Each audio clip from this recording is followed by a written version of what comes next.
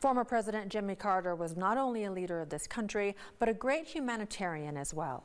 In 1982, alongside his wife Rosalind, he established the nonprofit Carter Center in Atlanta, Georgia. In 1994, he negotiated with North Korea to end their nuclear weapons program, worked in Haiti to ensure a peaceful transfer of government, and brokered a temporary ceasefire between Bosnian Serbs and Muslims. And in 2002, the 39th president was awarded the Nobel Peace Prize. Mr. Carter dedicated his life after his presidency to charity work, including Habitat for Humanity. Cody Dennis has a look at the former president's positive impact on that organization. Since 1984, former President Jimmy Carter worked with Habitat for Humanity to build houses for those who needed them most.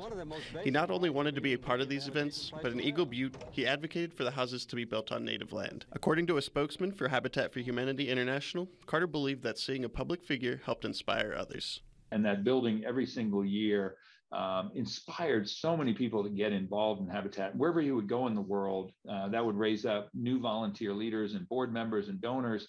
And so really directly the Carter projects every year have helped over 4,000 people purchase homes, but indirectly it's led to millions of people being able to have new or improved housing. Throughout the years, Carter was quoted as saying working with Habitat brought him personal fulfillment and a way to channel his Christian faith. And that sense that kept pulling him back is that on the build site, it doesn't matter your race, your religion, your ethnicity, your economic status, everyone's the same. And you have that feeling of true community that is too rare in our world. And so he always would say that he got more out of his volunteer time than anything he was able to give. We certainly saw him give an awful lot. Reckford says Carter's work ethic was unmatched. He remembers a time when the former president was injured on a build site. Carter's message? Get back to work.